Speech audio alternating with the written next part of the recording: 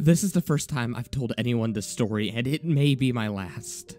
I don't have much time to explain, just understand that YouTube is the best way to get this out, because on YouTube, you could download the video yourself, you can use a Wayback Machine to get it back, you can do pretty much anything, redistribute it, whatever. Just please share this video, redistribute it, and allow other people to see this.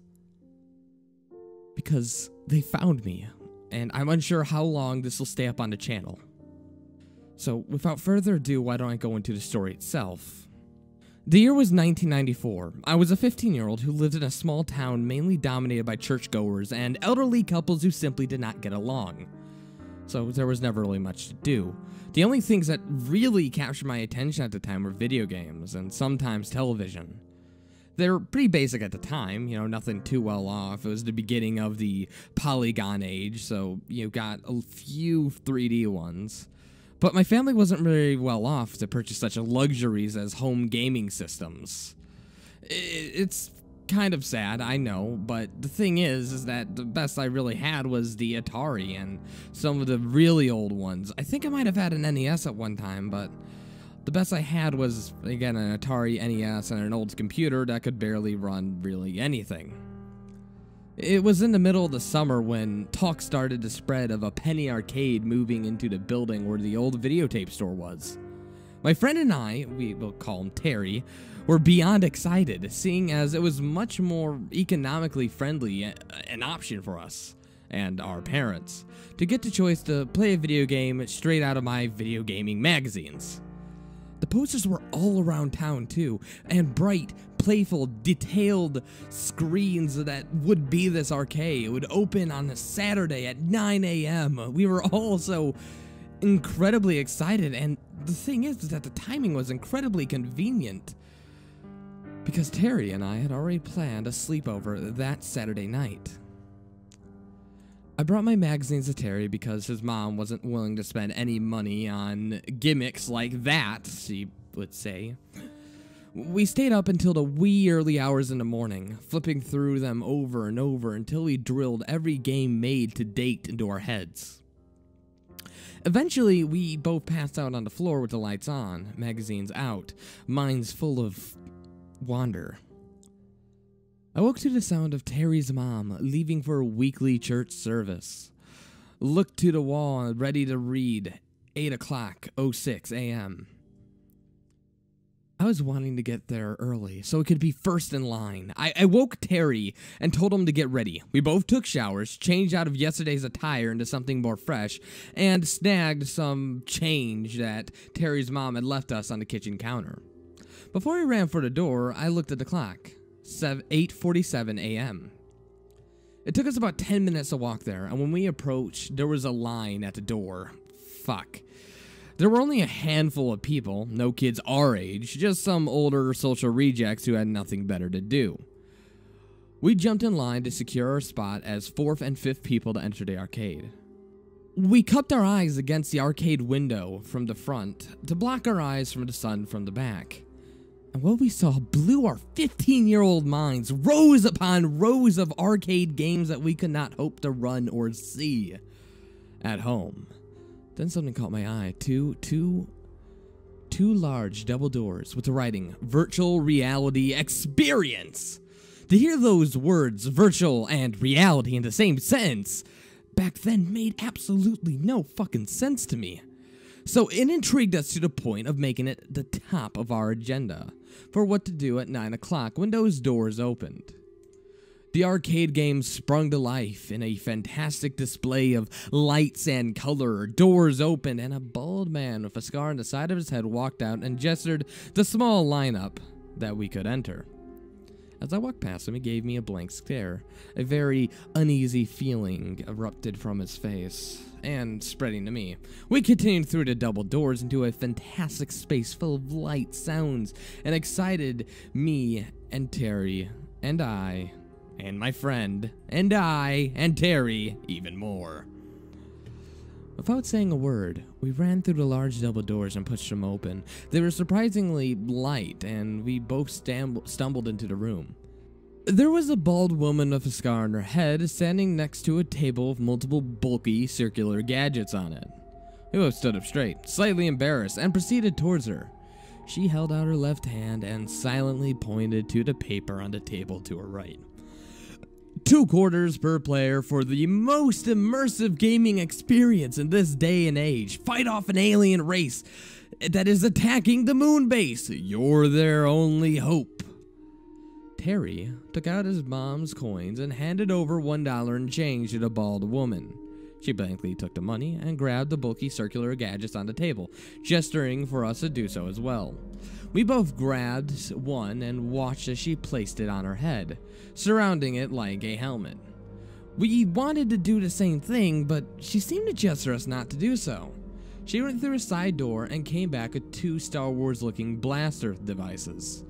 Terry and I excitedly snagged them into our hands as we examined it all. They were surprisingly heavy, but firm. They felt really good in the hand, as if I could actually fire it. The woman pressed a button on the thick metal door, and then it slid open. She walked through it, and we followed attentively, walking down a flight of stairs, and we came into a long, narrow hallway, which led to even more stairs, and then I started to get a little bored and a little annoyed. However, after enough stairs and walking and hallways, we came into an incredibly large room. Other than a black and red striped door on the other side of it. The walls of the entire room were covered in a opaque-like glass structure. Terry and I shot each other excited glances, and then we proceeded into the middle of the room. The woman helped us equip the helmets and the blasters. We couldn't really see anything, thinking that it was some sort of joke. I was about to take off my helmet, and then it came to life. The screen inside the helmet lit up, and I looked around to see a totally different place than the strange room before. We were on the moon, on the outside of a building with Canadian flags on it. I looked towards Terry, and he was in an astronaut suit, bearing some sort of blaster, or bearing the same blaster as we were before. I heard a screech ring through my helmet that made Terry and I jump. Sound on the moon? What the hell? I mean, like, well, it is a video game after all. We turned towards the origin of the horrible sound to see what I could only describe as a true monster. It was a lanky creature that crawled on all 4 legs. My first thought was that its face was made up of 2 deep black holes that I presumed to be eyes. It looked sickly and injured as it moved towards us in a grotesque-like fashion. Its face opened up to form a mouth before rows and rows of really sharp teeth. It paused its advance and stood up on its hind legs, exposing claws that looked as if they could slice through human flesh like butter, and then it lunged towards me with surprising speed. I froze. Time felt slow as I watched the monster gracefully soar through the air towards me, mouth open, claws outstretched. I was suddenly violently knocked to the side as a rod of fire blew a chunk out of its torso, which sent it flying. I looked at Terry and saw his barrow smoking. This brief moment of surprise was interrupted by more shrieks from other monsters arising in the distance, shaken up from almost losing an in-game life in my first moments. It took me a second to understand the situation. Protect the space station, kill the monsters, stay alive, easy enough, right? A burst of adrenaline hit me as the monsters came into view over the craters and the hills. There were at least 20. And they weren't crawling like the last one, but rather running towards us on 2 legs, spastically waving their claws around. Every part of their body was twitching in an extremely odd manner. Try to think the twitches from Dead Space 3, but much more disturbing as they were running at you into view. Without hesitation, Terry and I started using our weapons against them. They got about 10 meters away before the last one collapsed into the ground motionless. More monster screams came from behind. They were nearly upon us, too many to specifically say. Terry and I began to fire uncontrollably into the mob of creatures as they stampeded towards us. Terry was firing at the ones in front of me, and as was I. I realized too late that Terry's actions were foolish. The monster started to pile onto him, pouring down onto him, covering him from view. But then I heard something rather odd. I heard him screaming in pain, firing wildly into the crowd of creatures. I managed to take enough of them down before they started back up, realizing that I was a threat. They crawled back over the hills and craters, revealing Terry's body to be motionless on the ground. I had stared at him for a minute or two, contemplating on what exactly I should do, how, and when. I just didn't know. Oh my god! I turned to see the creature, larger than the others, slowly striding on two legs across the lunar surface towards me. Its claws were noticeably longer, its teeth curled inwards, and I then switched my focus from Terry to the monster, and just as I did, it stopped advancing on me. It turned to the right and started walking towards the horizon. It slipped, lifted off its narrow, nightmarish-like claws, and slashed into nothing. But just as it did this, on what I can only describe as a rip in air formed. I kept striking, it kept striking until the rip turned into a hole. It disappeared into the hole, and I stood there, confused. I heard screams from other humans and ruined electronics. For a split second, the message, error 0001/power removed was displayed in front of me. Then everything went dark. I waited for a few moments before taking off my helmet, and then I saw what I could only describe as absolute carnage. Creatures with chunks blown out of them were scattered everywhere across the large room, surrounded by pools of yellow ooze. I looked to my feet to see Terry lying on the ground, various lacerations covering his body. Crouching down, I took off his helmet. It was quite easy to tell that he was dead. His skin looked odd. Now, when I say odd, I don't mean as in what you would normally expect a dead body to look. He seemed to lose all color in his brown skin. In fact, he seemed to be downright pale. His eyes were sunken in. Now, and also fucking bloodshot. Now, another odd thing is that the areas around his eyes looked pitch black, almost as if he hadn't slept in 3 days. This was nerve-wracking to me. It scares me to this day just to think about. Oh my god. The shock of my best friend's death was interrupted by the walls opening and more monsters surging out. Instinctively, I raised my blaster and started firing, and it worked just as well as it had in the game, dropping them as they came out from the hole it kept in the bay. Finally, they stopped coming, and I stared at the top of the gap in the wall. No, more emerged from the darkness beyond the glass opening. I looked more around the room to notice that the black and red striped door had been ripped down. Realizing that it was my only exit, I moved into it and I walked through the remains of the door. I was now in some sort of control room. The bald male bodies were scattered around, with blood covering most of the floor. All the electronics had been destroyed, bearing huge claw marks. The silence of the room was interrupted by movement behind me. The large creatures emerged from the dark hallway, and I hunched over it through the gap, bearing teeth and claws as it approached, with some sort of deep, groggy scream, just as I had heard before. And without even questioning my actions, I pulled out my blaster and sprayed across the room at the horrifying creatures. It crawled into the darkness in which it had came from. Then I heard some sort of scampering down, some sort of odd scratching noise, and then it just faded into nothing. I walked towards the darkness, I had my blaster drawn. I was swallowed by it.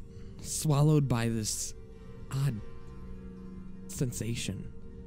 I felt my way through the black hallways and up the staircase for what seemed like an eternity, occasionally feeling the long scratches in the walls left by the monsters and the low growls of metallic bangs that echoed through the unexplored corridors. My curiosity was cut short when I turned a corner to see light coming through a smashed window on the above floor.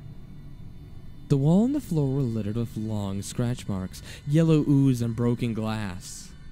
I went up the staircase to come to a small room filled with blasters and a slightly open door. Peeking through, I saw a woman. The same woman who had directed me and Terry into this horrible mess. I burst through and aimed my blaster and held the trigger until she was unrecognizable. My mind went numb with the pure rage of my best friend's death. From nowhere, a bald man swarmed to the scene. I stood there with cuts and bruises, yellow ooze covering my entire body. They all blankly stared at me, shoving through the crowd, and I ran out of the arcade, blaster in my hand. That was years ago. I can't even count. Maybe 20, 21 years ago now? I'm unsure. And that bald, scared man had been pursuing me ever since. I often think about the time me and Terry spent in that game, how it could have played out differently. If not for him, we both would have died in that horrible place. I've tried telling others, but I've given up a long time ago, for I'm pretty sure no one believes a single fucking word that comes out of my mouth. I went out to the coast, but it doesn't matter how far I go. They seem to always catch up with me. I see them walking on the streets, in the restaurants, even the TV. I swear one of them even looks like Terry sometimes. Sometimes I hear the shrieks of that monster in the distance. I fear that my time may be short as I write this. There's a bald, scared man sitting under the light of a bus stop across the street, blankly staring at my house. I hear scratching noises, accompanied by the occasional low, groggy tone. I die here as I upload this to YouTube. Goodbye.